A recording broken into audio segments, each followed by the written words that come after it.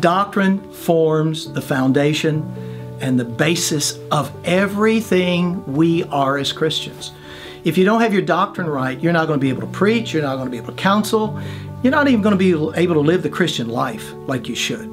So doctrine forms this strong foundation upon which we build our practical Christian lives and service. So if we expunge doctrine and we just want to serve Jesus without a true understanding of the gospel, then we're handicapped and we're very prone to drift away into some wrong beliefs and some wrong things to do. So what doctrine does is it holds us fast like an anchor and helps us to build higher, longer, and we're able to do better for the Lord, for His kingdom. Christian doctrine right from the get-go is important. Some of the earliest church fights and battles were about doctrine. 1 Corinthians 15, the doctrine of the resurrection. John, 1 John, 2 John, the doctrine of the incarnation. 2 Timothy, the denial of the resurrection there.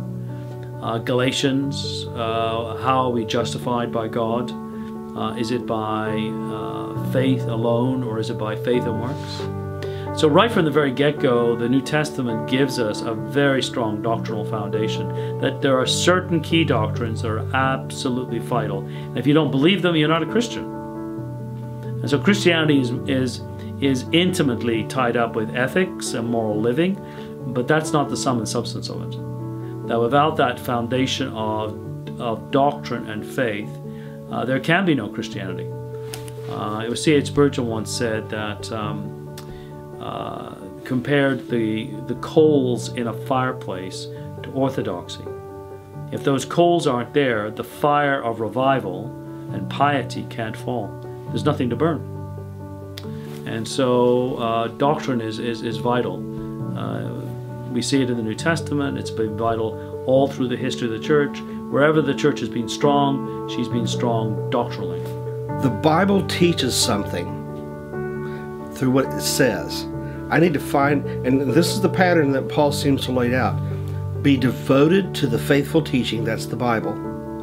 From that, create sound doctrine, the kinds of beliefs that create healthy Christians. And then go live the Christian life. Rebuke those who oppose healthy doctrines. And I think when we start casting the terms of finding and developing healthy Christians, are we not talking about making disciples? And isn't that what the Great Commission is all about, make disciples? I'll just tell you from personal experience, I remember a time in my early Christian walk when the word doctrine was a bad word. It was cold, it was lifeless, and it was dead.